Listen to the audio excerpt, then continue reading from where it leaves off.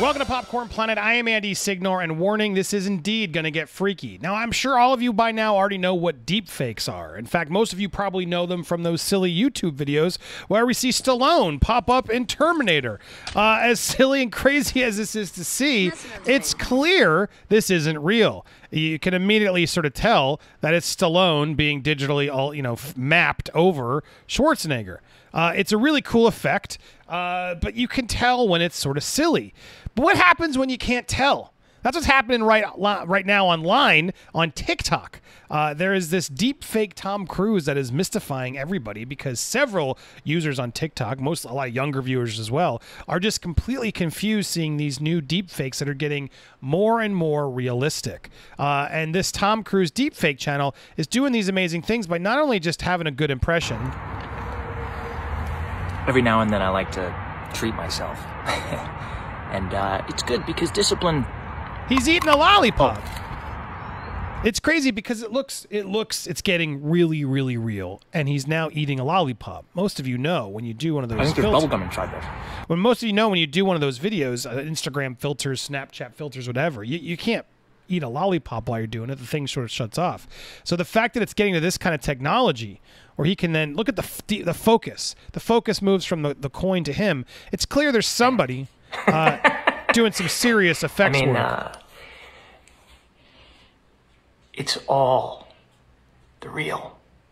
It's so creepy. I mean, I can still tell. I can still, there's a few of these. So we can What's up, TikTok? What's up, TikTok? I mean, putting the glasses. It's clearly confusing people. 12 million views on this one. You know, they've gotten about 3 to 4 million each on this TikTok thing, and it freaked enough people out that Tom Cruise himself had to make a verified account so people knew it wasn't really him. He hasn't posted anything yet. I'm curious to see what he will post or if he will smartly use this to his advantage.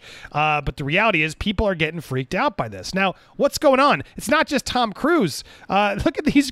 This is creepy. Your loved ones, eerie Tom Cruise videos, reanimate. There's a new tool that apparently allows photos to move around and blink and look like they're moving. Look at this, bringing back Martin Luther King Jr. using this new tool. It's just wacky. I mean, the neck's a little obviously all off, but still, they can now just take the photograph and sort of create enough to just move it around slightly, blink, and this is wild. And then at the bottom of the site, there's another one where there's Ruth Bader Ginsburg, again, just from one photo. Just from a photo using this deep nostalgia tool, you can turn your old photos to at least have them like move around slightly, just enough to make it feel like they're there.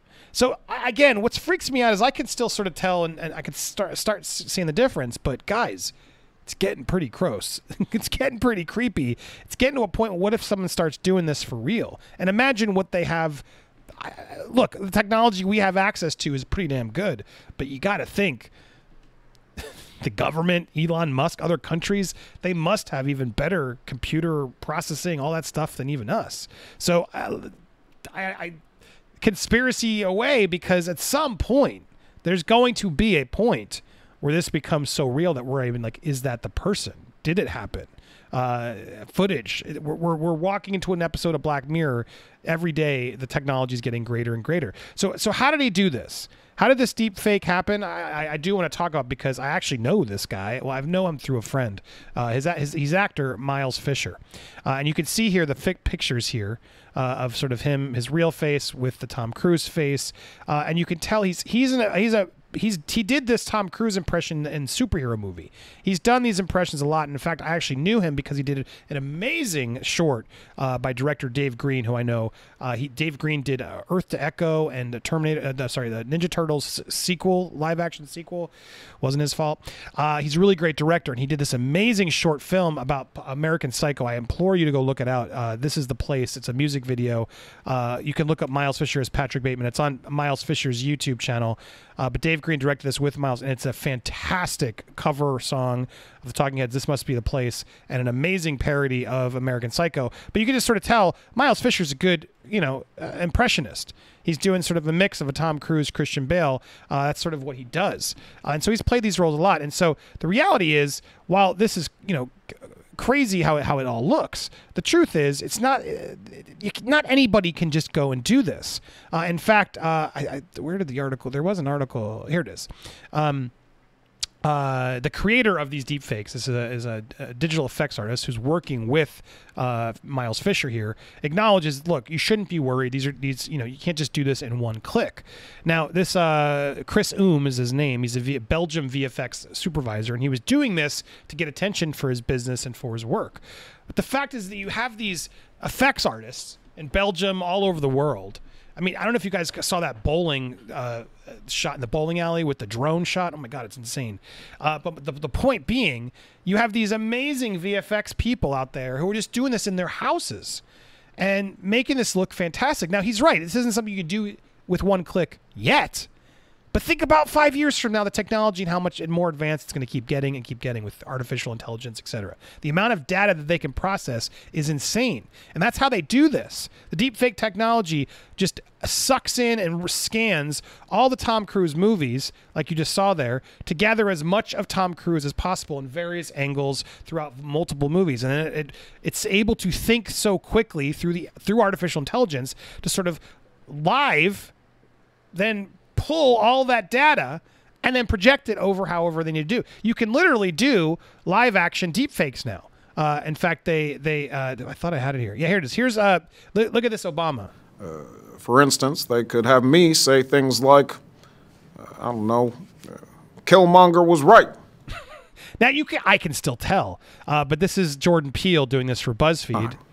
And he did this live. Moving forward, we need... And the point being, we're getting to a point now where it's going to get even more and more hard to tell. Right now, I think most of us can still tell. But soon, not so much. And so even though this guy's out there saying, it's not that, look, I spent hours. You can't just do this by pressing a button, says. It's important. That's the message I want to tell people. Each clip took weeks of work using open source Deepface Lab algorithm as well as established video editing tools. By combining traditional CGI and VFX with deepfakes, it makes it better. I make sure you don't see any of the glitches. And he's the guy who did the Sassy Justice video. I don't know if you guys watched that on my stream, but it's a very funny series he did for Matt and Trey Parker, Matt Stone. But he found Fisher, who is a really good impressionist, and he said, it's another reason why this works so well. Miles, combined with my experience, that's what really made this work. And then he sort of says he's stopped now. It's fulfilled its purpose. I said, we had fun. I created awareness. I showed my skills. We made people smile, and that's it. The project's done. He says he's done. Now, I don't know if that means the real Tom Cruise sort of told them to stop doing it, but technically he's allowed. This is parody. There's nothing that he's done that's against the law. And so his amount of credit goes to Fisher, TV, film actor. He's a really talented actor. I just do the visual stuff, even though if you look closely, you can still see movements where the illusion fails, as the clips below where Fisher's eyes and mouth glitch for a second as he puts sunglasses on. It's just very subtle. See, but little things like that you can notice. So anyway, apparently he's put the videos back up. A lot of people have been believing it, and some people wondering, is this legal? It is. It's parody law. That's what's so crazy about this. It's like Photoshop 20 years ago. People didn't know what photo editing was, and now they know these fakes. But guys, they're here to stay. Everyone believes, and I think they're going to get worse and worse. We are at a point where you really could just bring people back from the dead. You can make whatever you want. And sure, some of these are going to be harder than others, but the possibilities here of creating things that might be dangerous later. I mean, just think about it. So much stuff. I mean, I'm talking from evidence now is going to be put into question as well. Was that a deep fake? At a certain point, they're going to get good enough. They're going to be like, well, how do we know that wasn't edited? How do we know that person was really there? This is nuts. So these Tom Cruise deepfakes I think are, silly. These don't worry me. They might have worried Tom Cruise, prompting him to make his own. But this stuff is getting better and better. And sure, while you can't do it in real time, he's proving you can still do it, and you can make them better and better, especially if you're using an impressionist, etc. But if you're not matching the voice and you're just trying to match that somebody did something on a video and then that goes viral, we've learned the media, the news, people don't sometimes care what the facts are once it's out there. So I would be shocked if at some point in the next 5-10 years we don't see some sort of major phase here where that becomes, some example is going to come forward in a bigger way, or someone's going to try to do a stunt in the real world of, see, we framed somebody, but it was just deep fake. Now everything's up for question. Fake news across the board. I really do think the warning is real. Be prepared for this. Artificial intelligence is legit.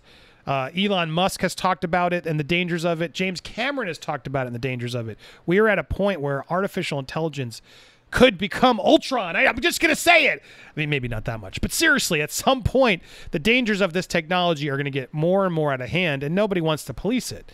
And I don't know if you should police it. So many deep, bigger conversations that I think some of us aren't even really processing the magnitude of what all this means. So what do you think? This Tom Cruise thing is starting to make at least people understand, be prepared for the dumbest version of this. No offense to the people involved, but just silly little moments. Think about the ways that this could become more dangerous. I'm not crazy. Am I? Tell me your thoughts down below. I'm curious. If you haven't yet, subscribe to this channel. You like conversations and breakdowns, news stories like this, hit that subscribe, hit the bell as well to get notifications, and smash that like button. And I want you to leave a comment down below. What do you think about this? Do you think I'm crazy? Am I overthinking this, or am I not thinking it enough? How long until you think this starts to get really scary? I want to hear your thoughts down below. Also helps the algorithm of these videos. So thanks, guys, so much for watching. Stay tuned for more coverage like this, movie news, lots of stuff here on Popcorn Planet.